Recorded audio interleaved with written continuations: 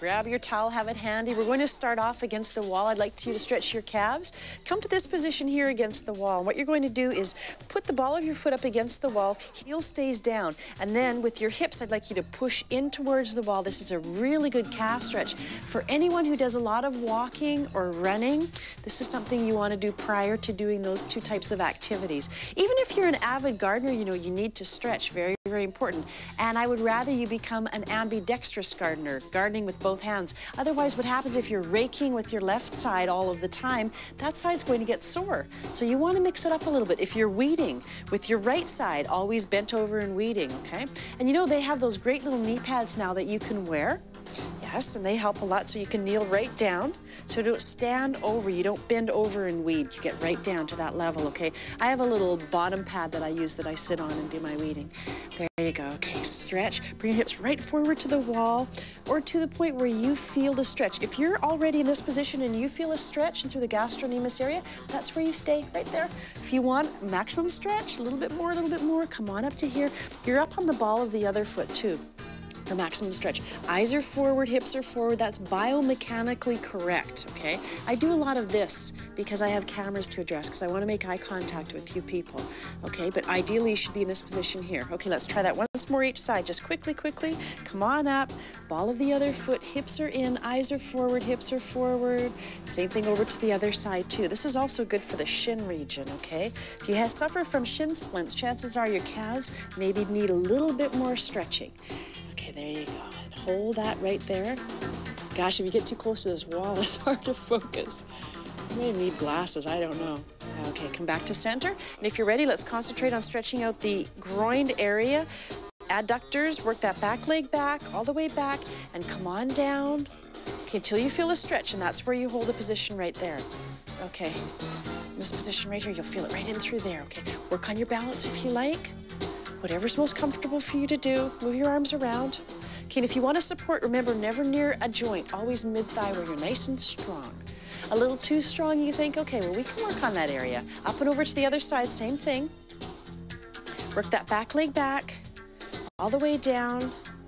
Okay, and lunge into it. Shoulders stay in line with your hips, very, very important. Okay, and drop directly down. There you go, hold it right there.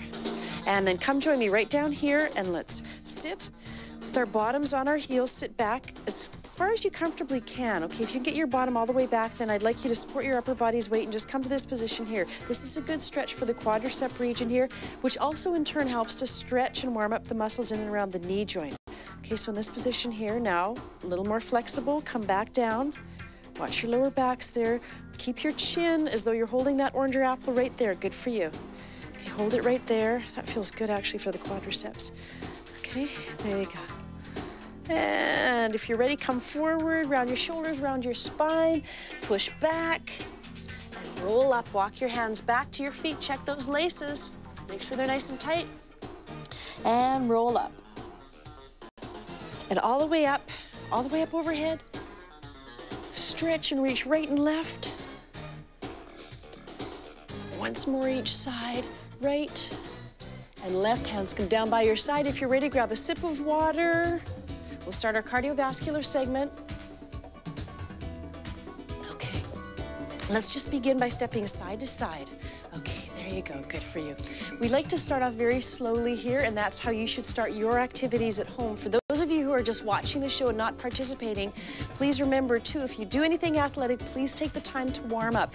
Do a movement that's designed to increase blood flow, increase circulation, and then go into your stretching. Okay, and I'm serious, even if you are just gardening or curling or even playing golf, very important to stretch and warm up. Okay. Good posture. Oh, everyone just grew an inch when I said that, I know. Are you still doing your posture checks during the day? Every couple of hours doing a posture check just to make sure that you're sitting properly or you're standing properly, your head is back, shoulders are down, you're not rounding. Okay, try to do that a couple of times each and every day, especially if you have a sedentary job. Bring your arms up a little bit more, a little bit higher, a little more pep in your step. Come down a little bit lower. There you go. Now remember, if you want to do high impact aerobics, what do? You add a bounce into all the exercises that we're doing. Okay, let's count down to change the exercise. 10, 9, 8, 7, 6, 5, 4, 3, 2, and 1. I'd like you to bring the knee up to waist height only. If your back is strong, then gladly take it up a little bit higher. Bring it all the way up. Okay, but if your back is not strong, just to waist height, that's good. Arms in, 5, 4, 3, 2, 1. Touch beneath the bent knee and elbows come up. There you go, so you're flying. Okay. Good. I have some questions for you today. What facial feature typically contains about 550 hairs? Think about this. Something that both men and women have, that's a clue. It's actually an eyebrow. But you know, I guess that depends on whether you pluck them or not. Okay, and the fashions nowadays seem to be really, really thin eyebrows, so they probably don't have 550. But the typical eyebrow has 550 hairs. Okay, work the arms up. It was funny, I don't know why this is, but it seems that every young girl goes through a stage of plucking her eyebrows and plucking them too small. Okay, is that your problem? You know what, everyone does it. I was 13. Let's count down to change and I'll embarrass myself and tell you the story. 5, 4, 3, 2, 1. Heel comes forward, let your arms move naturally. Big deep breaths, okay. I was in grade 8, 13, and decided that I should pluck my eyebrows. I had no idea how to do it. I had no idea how to follow the contour of my natural brow or anything like that. So I plucked them. They started about here, about the center of my eye, and went to about here. And basically, one hair joined one hair, joined one hair. And I remember I was in Vancouver visiting my parents, and I got a ride home with my girlfriend's older brother. And I think he was in grade 12. And so we were driving along, and there were about 3 people in the car. There was Ron, myself, and then 2 other girls. And I was sitting in the back with one of the girls, and we'd been talking, and we stopped at a gas station. It was evening. It was dark. We stopped at the gas station, and underneath the lights, she took one look at me. She went, "My word, you have no eyebrows." I was so embarrassed. Countdown. 5, 4, 3, 2, 1. And it's quite interesting because I know a lot of young girls who are in that same age range, 13 to 14, and they too, let me see, how many are there? About 5 of them that I know, and they've all done the same thing. I don't know if it's biological or what it is. So if you have overplucked your eyebrows, don't worry, they do grow back. Count down to arms. 5, 4, 3, 2, 1. Reach down and up, push down, work the triceps. There you go. Do you know how many chambers there are in the human heart? Can you guess? There are 4. And we're exercising all of them right now because this is our cardiovascular segment, our heart and lung segment. Okay, push down with the arms, strong arms, good for you. Work around in the semicircle.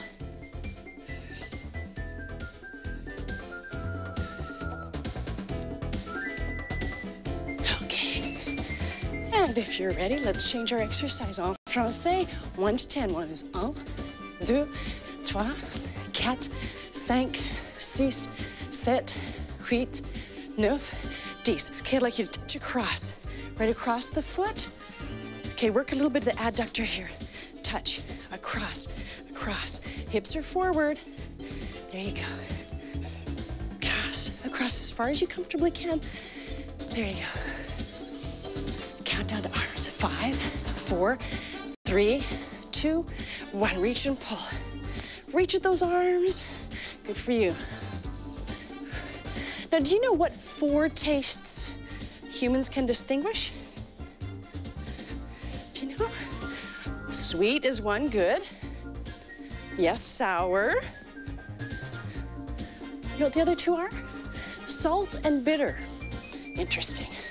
Count down. 10, 9, 8, 7, 6, 5, 4, 3, 2, 1. Lift the knee across the body. Come forward and back. Rest your fingertips. If your neck is feeling a little tense, push your arms down by your side. Good for you. There you go. Arms in. 5, 4, 3, 2, 1. I'd like you to bring the arms down. Both arms, palms facing one another. There you go. Okay, bring those legs right across the body. Do Do you happen to know the most popular registered dog in North America? This one surprised me. It's actually a poodle. Interesting. Countdown. 10, 9, 8, 7, 6, 5, 4, 3, 2, 1. Legs apart and lift to the rear. Okay, the ball of the foot stays in full contact though. High intensity, they don't, they lift up. But at low impact level here. There you go. Count down to arms. 5, 4, 3, 2, 1. I'd like you to reach down by the side and then up. Palms are facing you. Good job. Keep going. Do what you can. Please count with me too. You know why? You can't count. If you're too winded, you're gasping for air, you're working too hard. Okay, you're burning carbohydrates, not fats. If you want fat burning, you want to go for a longer period at a more moderate level. Work within your heart rate target zone. We'll be showing you the chart after this segment. And two, we always give off the address here in Everyday Workout. That'll come up after our SOS segment today. So have a piece of paper and a pen or pencil handy. Today's SOS is tummy torture time. Yes, you've requested that. Okay, if you're ready, let's count down. 10, 9, 8, 7, good. 6, 5, 4, 3, 2, 1. Legs together. Concentrate on those rears. Count down to arms. 5, 4, 3, 2, 1. Push down and then up. Push down, up. Do what you can. Keep moving. There you go. Do you know what color Scallop's 35's eyes are? First of all, I didn't know that scallops had 35 eyes, but they do. 35 eyes, if they each had an eyebrow, 35 times 550, the amount of hairs they'd have. Of course, they don't. But do you know what color their eyes are? Blue. Count down to change. 10, 9, 8, 7, 6, 5, 4, 3, 2, 1. I'd like you to bring your knees up and come forward in the movement. Just come forward. There you go. And back. Good for you. Forward and back. Okay, roll through the entire foot. Good. Now you're probably thinking, Cynthia, when the heck am I ever going to use that information? You know scallops have 35 eyes and they're all blue. You never know. You never know when that could spark a conversation. People may think you odd, but it's an interesting little piece of trivial information. Countdown to arms. 5, 4, 3, 2, 1. Beneath that bent knee, big circles again. Can you make circles? All the little people out there? Big O's? Good. Knees come up as high as you comfortably can. If you do have lower back problems, just to here. Okay, last 10 seconds. 10, 9, 8, 7, 6, 5, 4, 3, 2, 1. Great. Good job. Okay, locate your pulse either in your wrist or in your carotid artery. Please don't push too hard. That may give you an inaccurate reading. Count for 10 seconds, beginning now.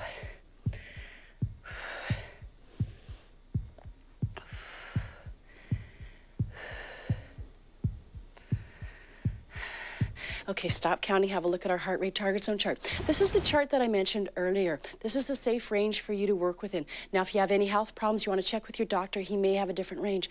Tummy torture time, you will need water, a towel, and a little bit of energy. See you right back. I won't hide this time, I promise.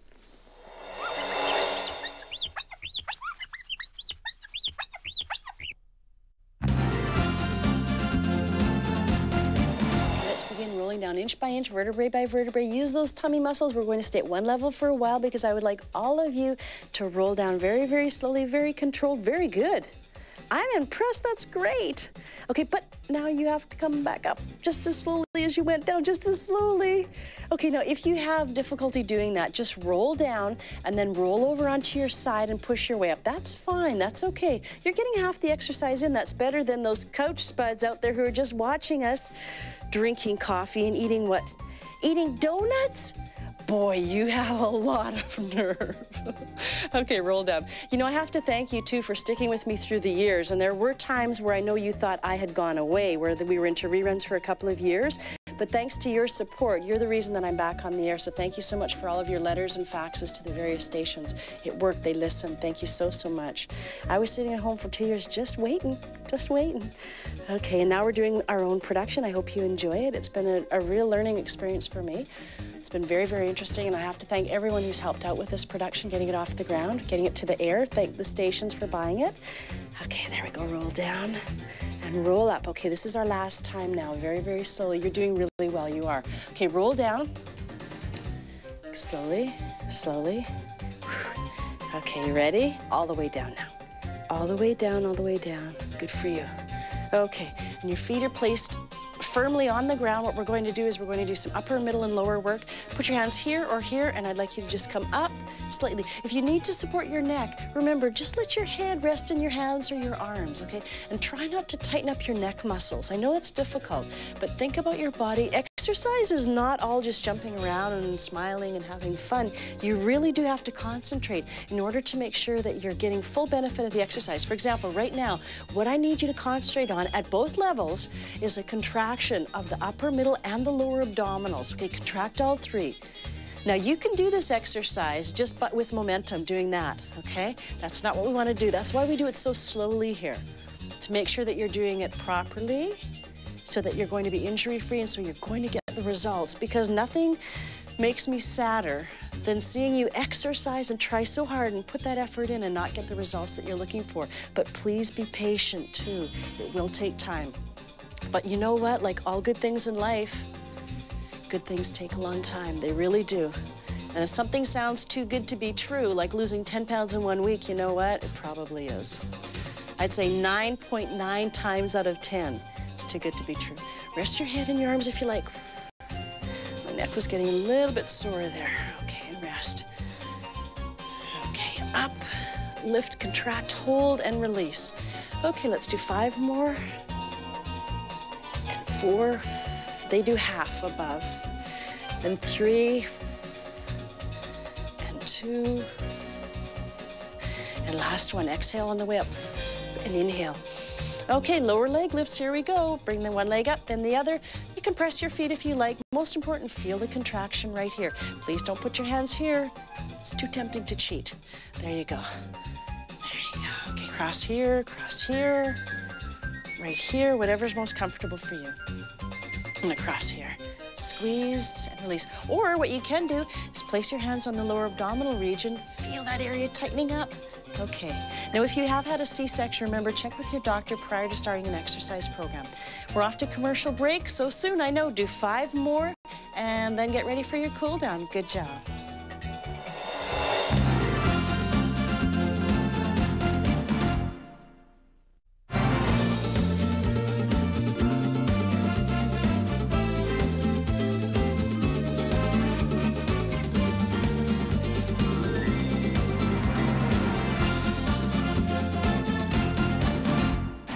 Okay, let's roll down inch by inch, vertebrae by vertebrae. No, this is not tummy torture time. We already did that. This is your cool down. Just work those abdominal muscles 2 last times because we have to get up too. Okay, roll down very slowly, very controlled. Okay, and let's do some pelvic tilts. Legs are about a fist distance apart. You're going to roll up your spine. Okay, remember, if things get going too easy in your life, chances are you might be going downhill. Okay, life is full of challenges and you have to meet those challenges, rise to the occasion. And listen, don't ever be scared about asking questions. I know a lot of times at the workout workshops, people are shy and they come up afterwards and ask questions rather than share it with the group. So if you have an opportunity to ask someone a question, you need information, please don't be scared to ask. Okay, there you go, roll up and down. And if you find that life is very challenging right now and it's moving at a clip just a little too fast for your liking, slow it down. Take a time out. We tell children to do that all the time. Take a time out, calm down, slow down. We need to do that as adults too. Call our own timeouts. The great thing about being an adult and being a human adult is that we can learn and we can change our behavior. If you find that you're a very temperamental person and you get very emotional and loud about things, you can control that. You can change that. You can make those changes. That's one of the great things about being human. So people always say, I'm only human. And I go, that's great that you're human. It's not only human. Okay, you're putting restrictions on yourself when you say that. Okay, roll down very, very slowly. Do what you can. Walk your feet out, work your way up. There's that last little abdominal work, but if you're working on good posture, remember you're going to be working on those abdominals all the time. Sit cross-legged or whatever position is most comfortable for you. And then I'd like you to take the wrist of your right hand, pull it across your body, and take your ear over to the left side. Okay, try to keep your shoulders down as best you can. Look up with your eyes and hold that. This is a good little neck stretch, very safe. You can also do this same stretch by clasping the hand behind the body, and that'll give you a little different stretch. Same thing over to the other side. And hold the stretch right there. Okay, come back to center. Let's try it behind the body. I'd like to thank you for exercising with me today. My name is Cynthia Kereluk. Until next time, please take care, be good, and challenge yourself. Don't be scared. Bye.